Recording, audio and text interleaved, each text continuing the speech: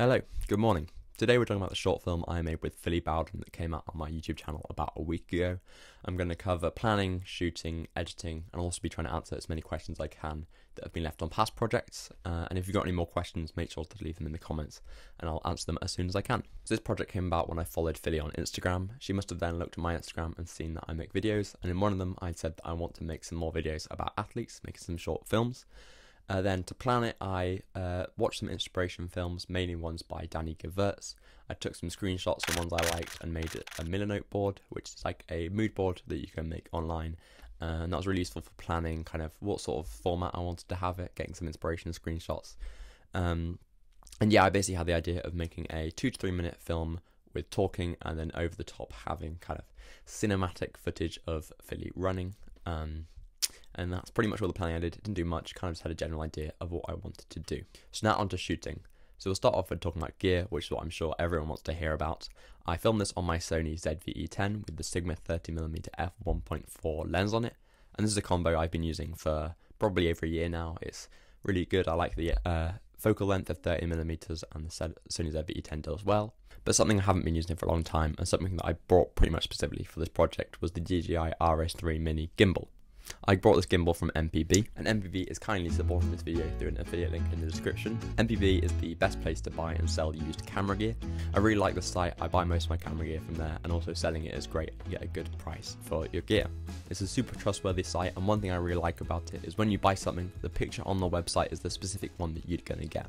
So if you're looking to buy some camera gear or you've got some old camera gear you don't use anymore, make sure to use MPB and use the link in my description. And the gimbal was really useful for this project. It allowed me to run alongside Philly and get pretty smooth footage and also kind of moving and panning smoothly and quickly. It was really great for this project. I'm looking forward to using it more in the future. So the way this shoot worked was Philly was doing an 8-mile run, which was 8 laps of the park and the track, which meant I could get a range of footage in different locations while she was doing her run. And overall, I'm pretty happy with how that turned out.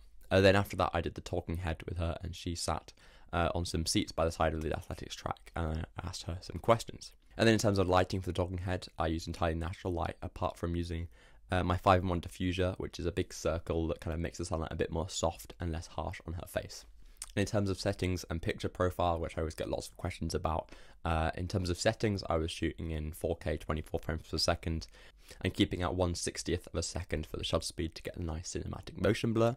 And for this shoot, this was actually the first time I tried out shooting in S-Log on the SONY ZV-E10, and it worked really well. S-Log is a log profile, which basically means when you edit, it allows you to get more dynamic range, which basically just means the footage is more cinematic.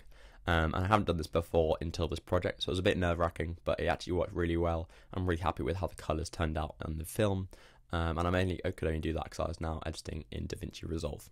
So let's now talk about editing. So as I was saying, I'm now editing in DaVinci Resolve. This is the first project I've edited in DaVinci Resolve. I used to use LumaFusion, and DaVinci Resolve is a far more professional editing software, and it worked really well. In terms of colour grading, I used TMS Productions colour grading LUTs. They also had a course on how to colour grade in DaVinci Resolve, so that was great, and it allowed me to get some pretty good colours. I'm pretty happy with how the film looks colour-wise. And other than that, the editing was pretty much how you'd expect, putting it all together in the timeline. I can put a screenshot of the timeline up now, and you can see all of the layers of sound and footage. And yeah, it wasn't a very complicated edit, but it was nice being able to use DaVinci Resolve for the first time, and I'm looking forward to learning that more. So there we go.